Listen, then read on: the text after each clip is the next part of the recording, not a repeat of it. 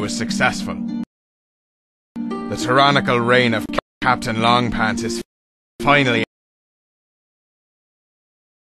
at an end. The crew and I had served under that rascal for far too long, and many innocent souls fell at our hands.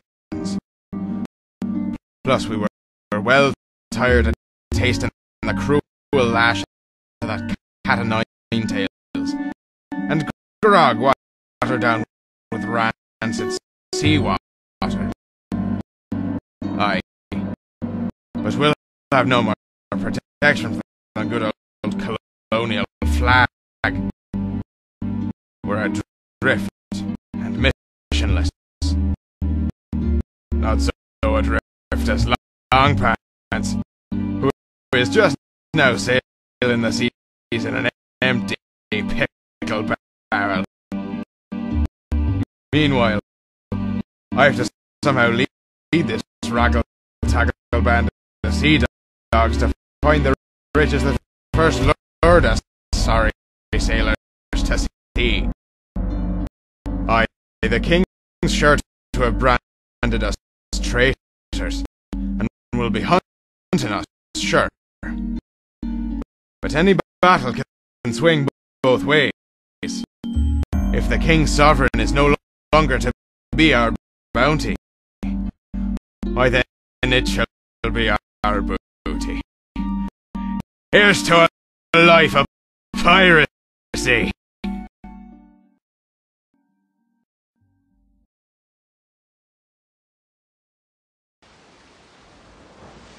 How on earth shall we ever catch the Cuttlebone, Captain?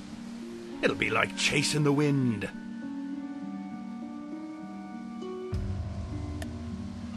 True enough, lad. We'll never beat her in a straight chase. But then again, there's ways of harnessing the wind, and we shall see the Cuttlebone blow herself right into our nets. You mean we're gonna blow her up? No, you barnacled brain numbskull. How can we blow her up if we can't catch her? First we must watch and learn her route, and then once we know where she's heading. Why then we just lie in wait and let her speed into our trap. Oh, clever. And then we blow her up? Aye, then we blow her up. Good. I like that bit best.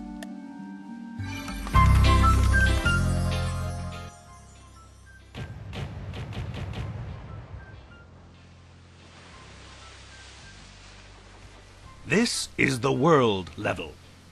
Here you can sail around using the A and D keys to steer your ship, and the W and S keys to increase and decrease speed.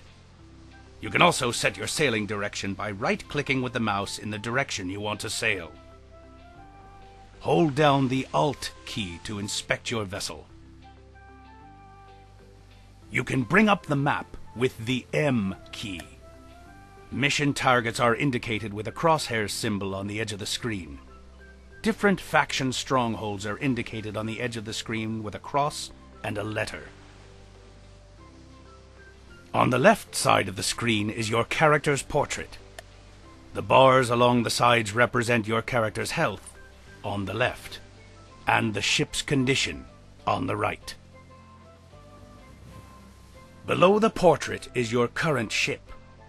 The bars on the side of the ship show the status of your cannons. When you encounter an enemy ship, you can use the Q key to fire portside cannons, and the E key to fire starboard. You can also fire by clicking the left mouse button. The toolkit icon, located under your character's portrait, can be used to repair your ship. After you sink an enemy ship, they sometimes leave crates behind which can be picked up. These crates can contain pieces of 8, grog bottles, and toolkits. The action menu can be opened from the rudder located at the bottom right corner of the screen. You found a toolkit. This can be used to repair.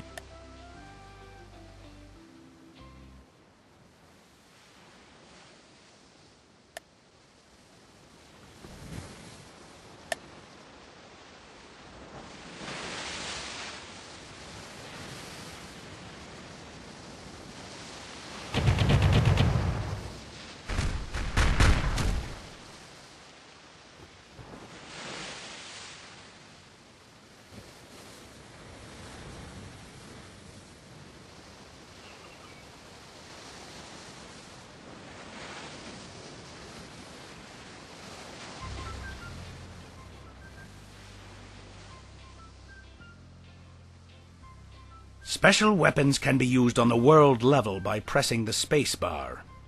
Some weapons shoot a good distance. If you hold down the space bar a bit longer, the shot will fire a little further.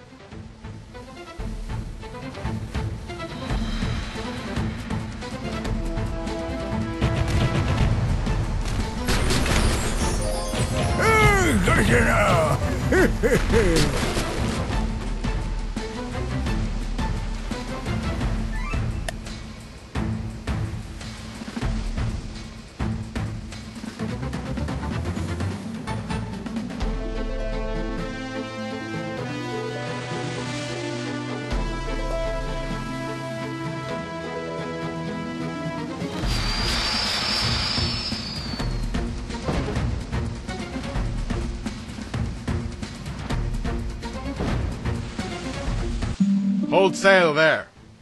You've transported your last governor, and now it's time to visit Davy Jones himself. Though I doubt you'll be making a return journey. Don't count your crabs before you hauled in your lobster pots. The Cuttlebone isn't beaten that easily. Attack!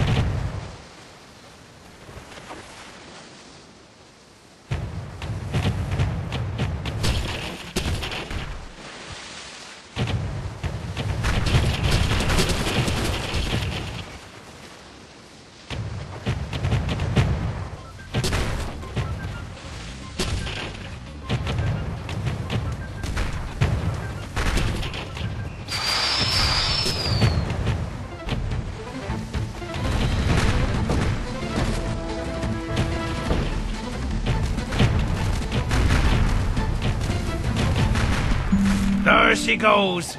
Let's see if she sinks quicker than all the other ships, too. Too bad she didn't have a governor on board this time. That would have been a fine warning for the rest of the scheming landlubbers.